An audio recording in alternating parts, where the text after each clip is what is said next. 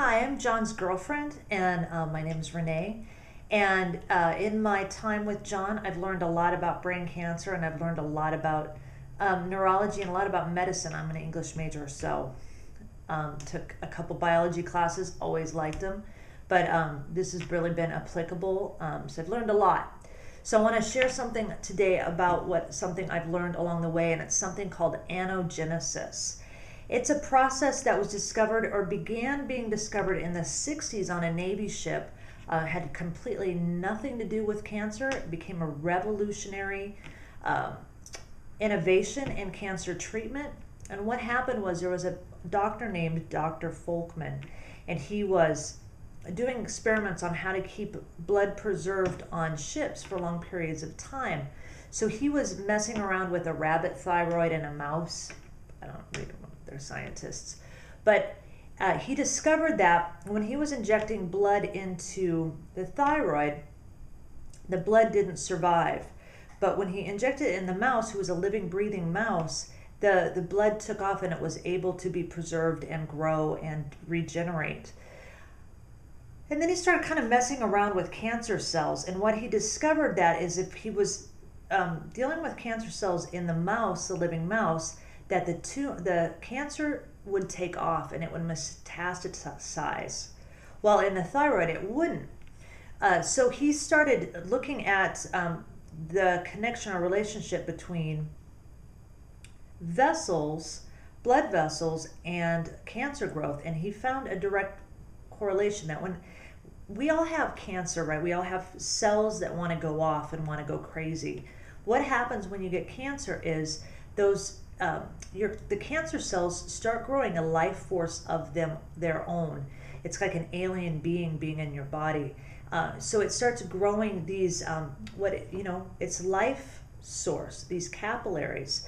And this is a recent development because of Dr. Folkman's research, and he named it angiogenesis. What angio means vessels and genesis means birth. So they started experimenting with this, and they started coming up with different ways to then address the growth of the vessels. And they came up with an angiostatin, which is based on a protein in a mouse. And that eventually became something called Avastin. And what John's going to be going on, and he's been on in the past since April, is something called Avastin. And Avastin is a revolutionary chemotherapy. It's not really a chemotherapy in the traditional sense, because before angiogenesis was discovered, all treatments for cancer dealt with the tumor directly, dealt with the enemy itself. And you can't escape the metaphor of cancer as a battle. But the way we used to fight the battle, and the way we still do, is that we go directly at the tumor. But what angiogenesis has allowed cancer researchers to look at is the possibility of coming up with a chemical way to address cancer life force. So Avastin is a medicine based on the research on angiogenesis that actually cuts the blood supply off to the tumor. And it was passed by the FDA in like 2007, and you've heard some things, maybe if you do research like this on breast cancer recently, it's been taken off the market for breast cancer. And that's, from what I understand, because when the researchers were doing, they were trying to get their numbers, they just gave too high of numbers. And so they haven't met those numbers, although it has been successful.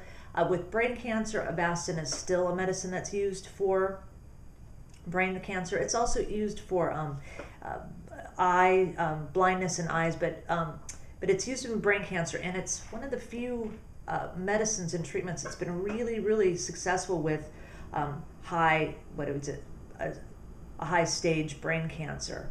There hasn't been a lot of chemotherapies that have been successful. But Avastin is the medicine. It's the first of the medicines, or one of the first medicines based on angiogenesis, and they've had some success with brain cancer. In fact, quite a bit in a cancer that hasn't had a lot of success. So that's what John is going to be going on in the next couple weeks.